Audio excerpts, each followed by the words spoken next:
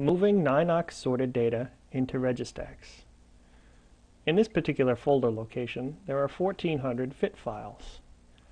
You may be using .bmp or some other format, as long as they're sorted by Ninox and accepted by Registax.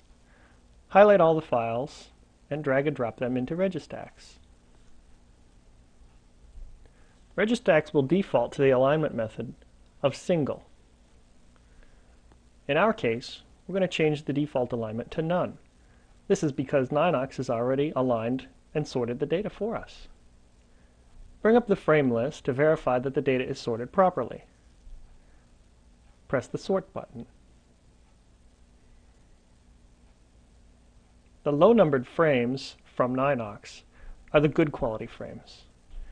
Those are going to show up on the left-hand side of the screen. The slider bar at the bottom, moving from left to right, you will notice that the frame quality or the image quality data will decrease. In my case, on the right, I've got very poor frames that I definitely don't want to stack. Having 1,400 files for my camera settings is more than enough. I'm going to look for a sweet spot of around 500. The key here is to slide the bar left and right to find a spot where you want to trim the bad frames on the right and keep the good frames on the left. Once you've found that, press the Limit button. You'll notice that we've skipped the Optimize tab and moved straight to the stack.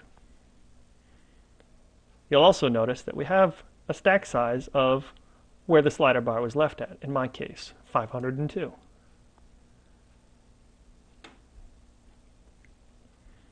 Now we simply press the Stack button. We've already performed alignment and sorting of the data in Ninox, so we don't need to do it again. The key to finding the sweet spot is moving the slider around on the Alignment tab. Remember that you'll be keeping the good frames on the left of the slider and throwing away the bad frames on the right. In reality, they're still sitting on your disk. You're just telling Registax to stack the good frames and not stack the bad. Now we're done, and we haven't performed any additional alignment on the data. Now on the Wavelet tab, I typically will recall some previously saved settings or schemes by pressing the Load Scheme button. Browse to the folder.